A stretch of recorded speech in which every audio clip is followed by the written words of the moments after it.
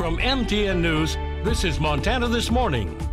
I'm Jonathan Ambarian at the state capitol. A Montana Legislative Select Committee investigating the state's judiciary system is adopting new rules on testimony, and those might also apply to a new committee looking into an election issue in Butte. The Obamas headline an energetic night 2 of the Democratic National Convention. I'm Caroline Cummings in Chicago with the other big names that took the stage and how Vice President Harris left her mark while miles away on the campaign trail. Weddings, funerals, family reunions. I'm going to introduce you to the rebirth of a place that is important to the folks in the small town of Opportunity. Alrighty, it is 6:01 on this Wednesday morning. Jane McDonald and Matt Elwell. And I can already tell you, I see a difference in the old iCam. You do? Lots of cars parked right there. I didn't even notice that. Good eye. I didn't either until I get in there early, people. You got to get that good parking spot to get to your 8 a.m. on time, people.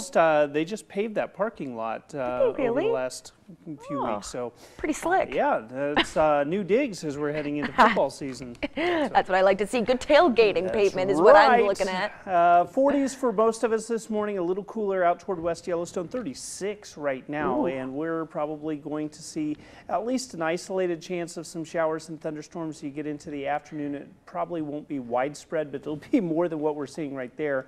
The model's definitely differing on what is going to happen. I do expect to see at least some scattered showers and thunderstorms firing their way back through the area for the day today. Mainly looking at quiet conditions to start the day, maybe a little rumble of thunder or two later in the day. I'll talk more about your hour-by-hour forecast coming up in just a few minutes. All right, thank you very much, Matt. Now, as Republicans on a special state legislative committee continue hearings on the judicial branch, they have adopted new rules, including one to issue more subpoenas to state officials and employees. MTN senior political reporter Jonathan Ambarian explains.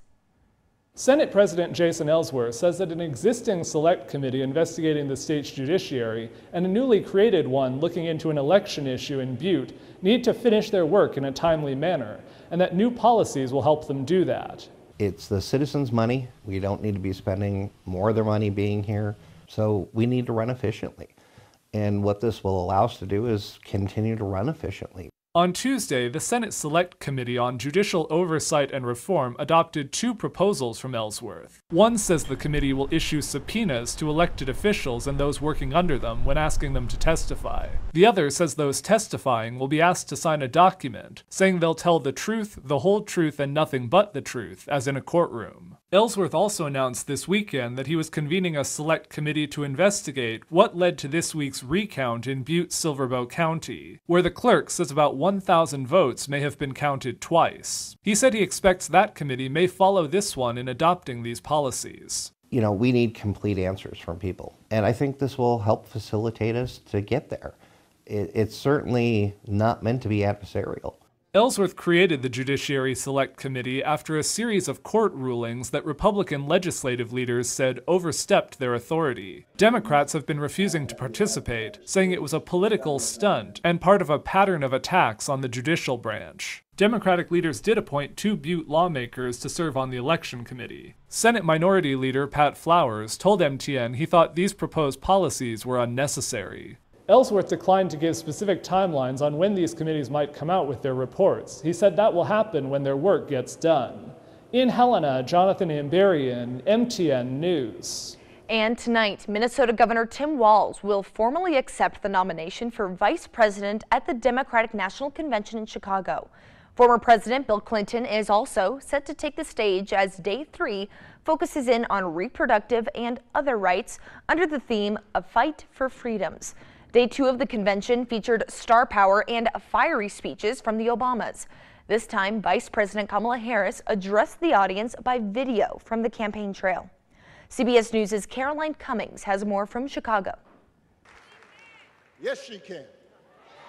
Former President Barack Obama closed out night 2 of the Democratic National Convention to roaring applause, making his case for Vice President Kamala Harris over former President Donald Trump this November. We do not need 4 more years of bluster and bumbling and chaos. America's ready for a better story.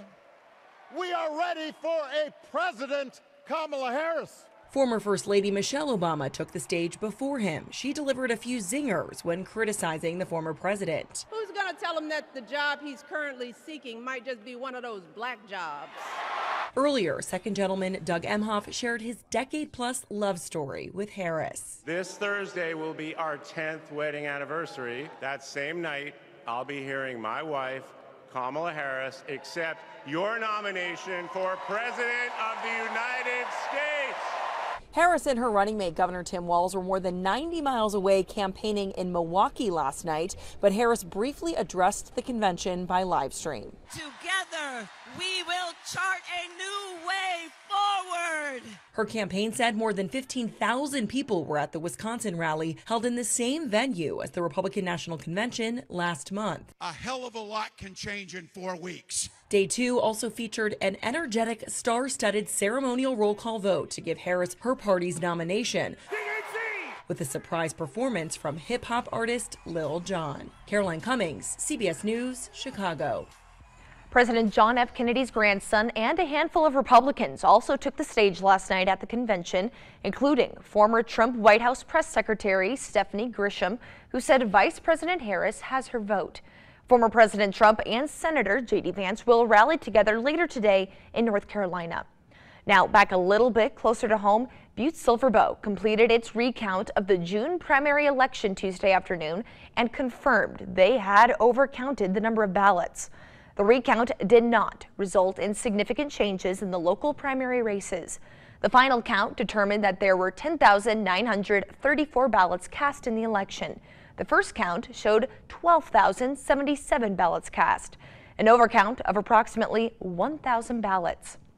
And the Montana Land Board, in partnership with the Montana Department of Fish, Wildlife and Parks, has purchased more than 50,000 acres of habitat conservation leases, or HCLs.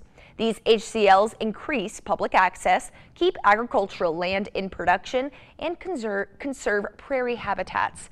8 private properties comprise these 50,000 acres, and private landowners voluntarily commit to retaining wildlife habitat for 30 or 40-year terms. These habitats are conserved while continuing tradition of agriculture activities such as livestock grazing. The value of these properties is over $6 million.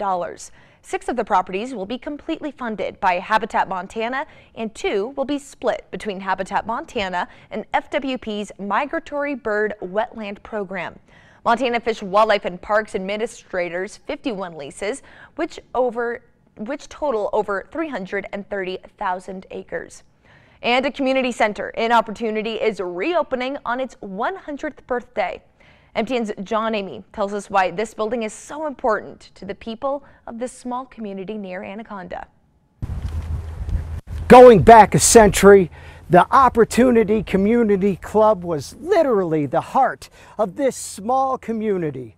So it broke a lot of hearts when this building fell into disrepair a few years ago. But folks here banded together and rebuilt it better than ever. And many people can't wait to get back in here and try out the dance floor again. That's the best dance floor I've ever been on because it gives while you swing and sway. And if it could talk, it could tell you some good stories. In 1924, the Anaconda Company provided the raw materials, and the people living in Opportunity, about 6 miles east of Anaconda, built the community center themselves. For decades, the center was used for dances, wedding receptions, family reunions, and other community events. And I remember this place as being close to the heart of my mother, my father, and our entire family.